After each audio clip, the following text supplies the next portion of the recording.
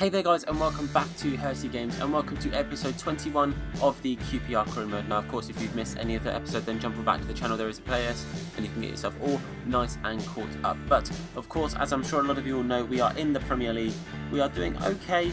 I think it's like 12th, we're 11th, 2 games, 1 win and 1 loss, which kind of sucked, but it's not going too badly. We've made some big signings in the last couple of days. Obviously we've got in Morrison, we've signed in Nathan Ake, we've got ourselves Diaz into the squad as well, and we've got ourselves Dragowski. So the squad's starting to slowly pick up in ratings and quality a little bit as well, so that's nice for us. But I'm pretty sure when we ended last time we still had some money in the kitty. We still have about 10 million with quite a few wages there as well. So if we push it to say let's say 55, takes up to 11 million, so we can maybe make one more decent signing. Now I'm kind of stuck between a couple of things. Now I had a lot of people say don't sell Ake, which is fair enough. I'm not too worried about selling Ake. It wasn't like I'm going to sell him kind of thing, it was just a possibility. But it's whether we need another striker or like another centre back or something. I don't know, I'm a little bit stuck, but I'm going to just go forward a few days, going to get to transfer deadline day, and we're going to see what's happening on deadline day, whether we have any outgoings or any incomings. But what I'll do is I'll have like the whole day kind of play out, rather than sort of cut it up and edit it. I'll just have this whole transfer deadline day in one clip for you guys to see exactly what's going on. But you guys would have also seen that an email popped up saying that Shadipo has gone out on loan, but we have 5 emails. Okay. Oh, it's going to be some rescheduled matches maybe for the European tournament. Maybe the days have been decided. Yeah, okay. So we will know our schedule and our teams that we're up against in the European league now. But Shadipo going to Middlesbrough on a year loan. So that's interesting for us. That is one less sort of rotation player, but actually as somebody that wasn't going to be playing too much, it's not the end of the world for us. Of course we signed Mings as well, who's been sitting in that CDM position. So actually I think Mings is kind of going to be our starting player there. I'm going to put Georgian back into the lineup because he is our starting right back. Furlong on the bench there. I think we're doing okay. I think honestly it's just the ratings a little bit that I think are a little bit worrying. Obviously with us being in the Premier League, I'd like the ratings to be a little bit higher, you know, looking at an average of like a gold rated team. We are slowly getting there though. We are slowly getting there. So we'll save that. We've got Georgian back into that starting lineup. Honestly though, I think with spending the money, sort of spending 10 million on one player now and it being that's it, I don't know if that's what I want to do. So what I might do is get a big scout, hire like that, there we go, like a 5-4, and really start to get some good youth players coming through the ranks. I think that might be quite good to do personally, because QPR right now as well putting a lot of focus into our actual youth team. So I think I'm actually going to do that. I don't think we're going to make another signing. I'm only going to buy the 1 scout. I'm not going to go and buy like 2 big expensive scouts. I'm going to get this guy. I'm going to wait till the month has finished, and we are going to get ourselves some youth players coming through the ranks. But we're going to go through, we're going to see if any more big deals happen, if anyone comes in for our players, because that then might maybe, you know, change a couple of things around. There we go, Aubameyang going to Man City for 80 million. The day I'm recording this right now, Aubameyang is very, very close to actually signing for Arsenal. So that is something. But there was a big jump up in that there. Dele Alli going to Bayern Munich for just under 80 million. And Naby Keita going across to Chelsea for a hefty fee there as well. So some big moves being made. Loan offer for Matt Ingram. I think we will accept that. Get him off to Bolton, get some game time under his belt, because obviously we've got 2 very good keepers now in Smithies and Dragowski, so we're not needing any other keepers hanging around. But I mean, hopefully this transfer window you've been happy with the purchases and the ongoings, because I would say, you know, it's been the biggest part of the career mode for us so far. Ingram going out, an offer for Georgian I'm not going to be accepting that. That's a decent offer considering we got him a lot cheaper than that. But I will not be accepting anything for Georgian right now. Furlong sadly not good enough to kind of have that starting right back position in the Premier League right now for us. So it was a very good offer though. That was a really good start. 8 million for a player we got. I think for it can't be more than 1 million surely. But another big deal just happened here. Not big enough to be in the top 3 though. But yeah, that Dele Alli signing is crazy. Absolutely mad. But the transfer window is slamming shut. That is it. The end of the transfer window. But we do have this first game up against Newcastle for this episode. But we're going to have a little look at the monthly scouting that has happened as well, because I just kind of want to show you guys how I run this as well. So this guy, I'm going to leave him there. I'm not going to sign him because the potential isn't high enough. So we'll get rid of that. And then this one, okay, so he's already gone, so we don't need to worry about him. We'll keep both of those guys as a potential because they've both got potential up to 90. So we'll keep them there for now, but I don't think they're going to be that high up. However, we will also send out our youth scout. And oh, that was the end of that. Okay, that's not the end of the world. We're going to send out our youth scouts. So I'm going to try and think. In the past, we've had some good players from abroad as well. We've had some good Dutch guys, like Leroy Fer, Cherry. Obviously, we've had Cesar from Brazil. Remy, obviously France. We could maybe go to France. Plus, we've got Dufresne coming through the ranks in the youth system. Or we could try and get some good English players in, maybe. If I do like a 6 months. And we'll try and find. I'll set it to any. We're not looking for any particular position, I guess, right now. So we'll set it to any. And then this guy, we will send to France, as I said, with some of the French players we've had in the past, and we'll also have him set on any. But I guess now we are going to. Well, I guess now we're going to go into the Newcastle game. Okay, so we're going to go in with what is probably our strongest team. So Dragowski in goal, Robinson at left back, Ake and Akpoguma in the middle with Georgian on the right, Tyro Mings coming in at CDM, Freeman and Luongo with Morrison in the middle, and then Brereton and Silla up top. Home, hopefully we can get ourselves a good win and bounce back from the, I think it was Arsenal loss in the last episode. Here we are, Loftus Road, obviously in the Premier League. I'm loving seeing this all the time, seeing the Premier League thing. It's absolutely fantastic.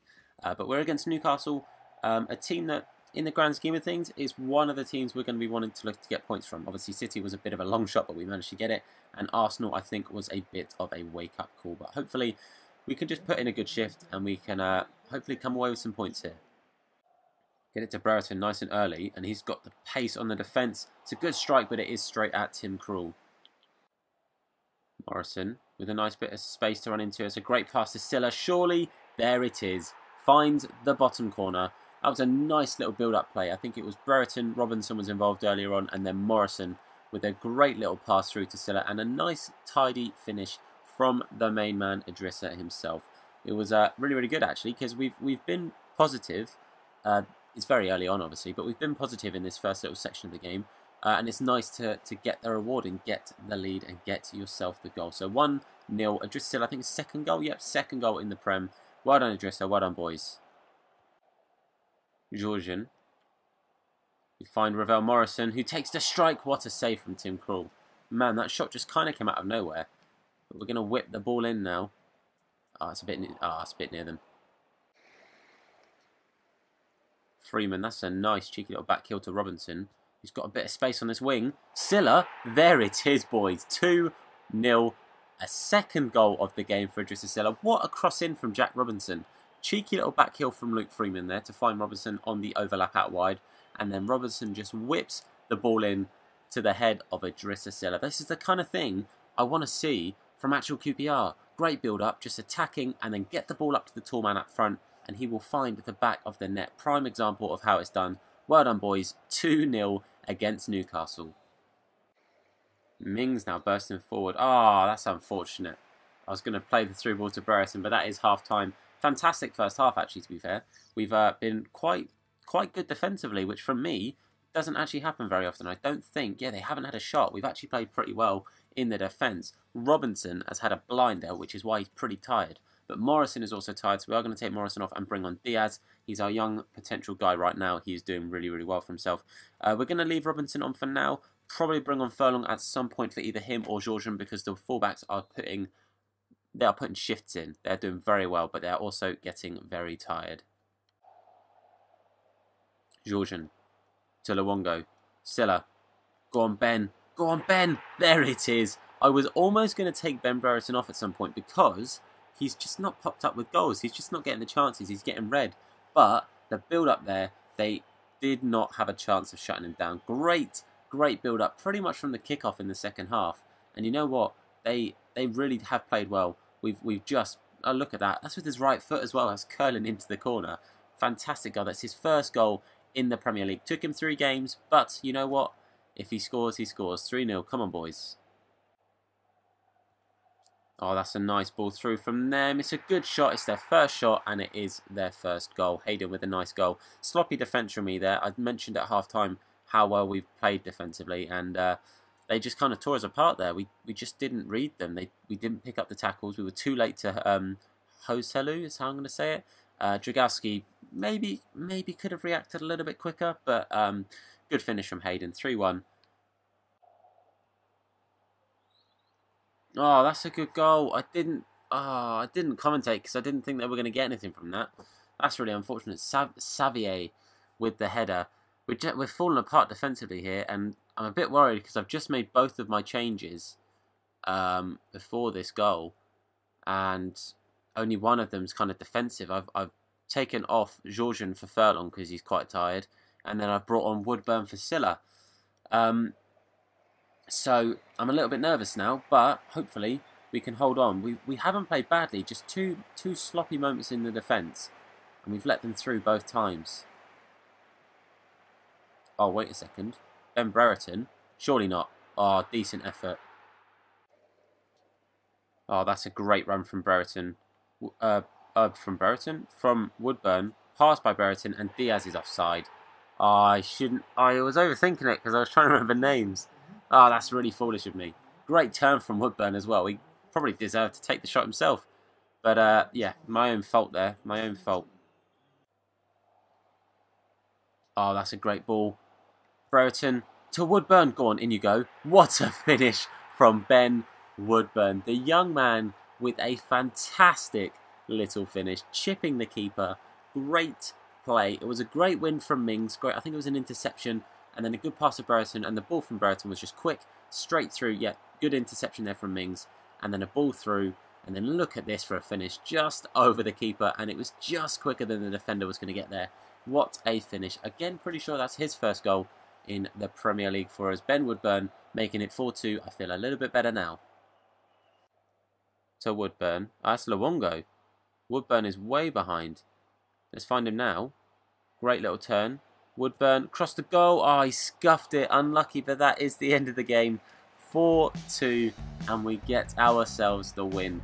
We made it tricky for ourselves in the second half there. We, I don't think, deserved to concede those goals, but they definitely went in. So they played okay. The boys played really, really well. I would personally say my man of the match was Jack Robinson.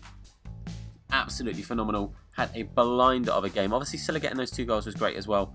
Morrison did do very, very well, but Jack Robinson absolutely ran the show for me, obviously getting the assist. But like I said, both the fullbacks, actually all 3 of them, Furlong included, coming on the pitch, had a mighty shift on their hand. But Robinson really, really, really did play well. So well done, boys. Another 3 points.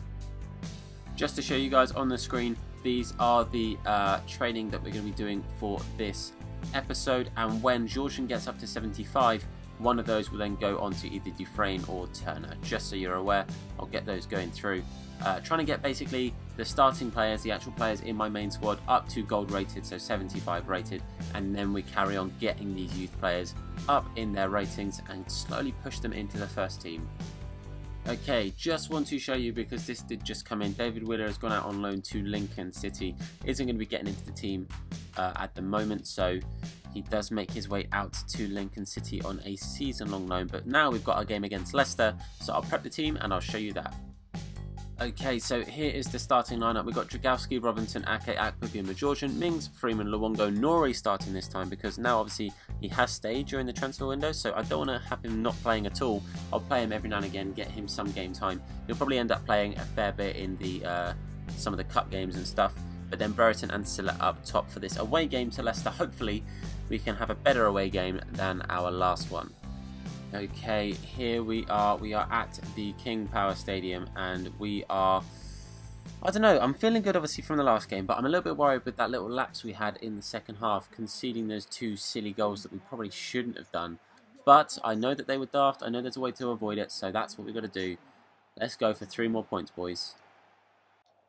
Brereton, we find Silla, we're going to have to turn and find another option here. We get it back to Mings, we're going to try one with Mings. Not the best shot, but you know what? It caused Schmeichel some worries there. So we're going to whip the cross in. Get it to Idrissa. Oh, it's well won by Maguire. Get it to Nori. Silla's making a good run. We find Brereton, who's turned. He's hit it. Oh, it's a bit weak there. But he was obviously turning away from it, so it was a tricky one to get on target, let alone past Schmeichel. Brereton to Silla. We're going to turn. We're going to go back to Brereton. Oh, Simpson there. Not my favourite player. Causing us problems. Oh, and that's a great ball to Musa. Is he onside? I think he is, but Dragowski does well to get out to him. Luongo to Freeman. We go back to Luongo. We find Idrissa. But we find Brereton. Takes the strike. It's off the bar. One of the best efforts of the half. We've had a lot of the ball. Nori, the front three especially, Nori, Silla and Brereton seeing a lot of possession. But we're just not getting the goal. That's half time. It's been a bit of a cagey half. It's been mostly kind of both teams trying to get the ball and kind of assert some kind of dominance. They've only had the one shot and it wasn't a very good shot. It was like a scuffed shot from outside the box that just trickled to Dragowski. But we've seen a lot of the ball. We've had decent efforts, but we just haven't finished them has been the problem. The front three are doing okay. I don't really want to mess with it too much, but I do feel like we need something up there. I feel like Silla's strength is being a little bit wasted, so I'm going to bring on Washington. I'm going to bring him on for Silla. Hopefully the pace of Brereton and Washington can do something. Nori might have to make way for either Diaz or Morrison in the second half, partway through. Vardy now trying to push through. He's trying to make the space, and he gets it to Mendy, who finesses it, hits the bar. They've had an effort off the bar as well now. Luongo to Brereton. We're going to try a finesse. It's on target. Oh, it wasn't on target. It's just wide. Decent effort, but not on target. And as you can see, we're making a change. Robinson coming off. We're bringing on Woodburn. That's because we've gone to 4-4-2. Mings dropped to left back. And then we've got Woodburn and Nori out wide. The 4-4-2 helped us in a game before. Hopefully it can do a similar kind of thing in this one.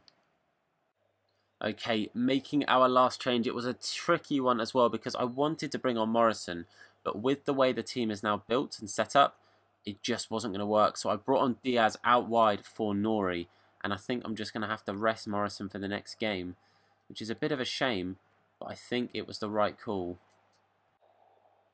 Oh, they make a good pass. They've got Gray on the ball now. He's going to try and whip it in. Georgian does well, and that is the end of the game. Real disappointment there because actually I think we could have snuck a win. They didn't have many chances, didn't throw much of a threat our way, and the chances we did have, we just didn't quite finish. As you can see, it was majority of the problem was it wasn't getting the shots on target. That was our big problem there. They gave the game man of the match to Mings. Couldn't argue that really. There was no one really stand out. I mean, the defence in general actually did have quite a strong game. Mings, I guess, moving from that middle of the park to out wide, played quite well in both, so I couldn't argue that, but a point's a point, I guess. Okay, so just as I'm rounding up this episode, because there won't be any more games, because obviously we had the end of the transfer window and stuff at the beginning as well, but I'm going to start off by showing you that Georgian has got up to 75 now, so in the next episode we will be changing up the the training. But you can see there, we have our first EuroLeague game up next, and it is against Galatasaray. That group is, I mean, it could be a lot worse. I mean, I'll show you some of the other groups. I mean, like we dodged the likes of like Moscow, Marseille, Spurs are in there as well. We dodged them. Ajax, Lazio. You know, there's some big teams here. Leipzig. You know, that we very easily could have got. We also dodged Cork City, which would have been a massive one. Obviously, probably would have struggled there. But you know, it's tricky, regardless of who we get paired up against. You know, there won't be easy games here. We could have had a much worse group, but I'm hoping, you know, if we can even get out the group stage, that would be massive. Even just financially, that's going to be extra money in the kitty, and would be really good for us. So I want to know your thoughts on how the team should look coming up against the Europa League teams. Am I going to change the team a lot? Should it be fairly similar to our starting, like our best squad that we're kind of going to play against the Premier League teams as well? What do you think? Because I really value your opinion, and I'd really like to know that. But we have a very busy end of the month up ahead of us. These 4 games will probably all feature in the next episode. So we've got Galatasaray in the European group. Then we're home to West Ham, home to Reading in the Carabao Cup, and then we are away to Watford to end that month. So like I said, in the comment section, let me know what you think I should do in regards to our starting lineup for that team. But hopefully you're enjoying this series. I'm having a lot of fun doing it. I'm hoping to get back into it, playing it a little bit more. Obviously, Team of the Year and stuff was quite time consuming, and I've got a lot of different things I'm flitting and floating between now work-wise. So I'm just trying to get this really back up and going, and hoping you guys are enjoying it. So if you are, please do let me know by leaving a like, and of course subscribe if you are new around here. But for now, boys, I'm going to say thank you very much for watching, and I'll see you all very soon. Look after yourselves.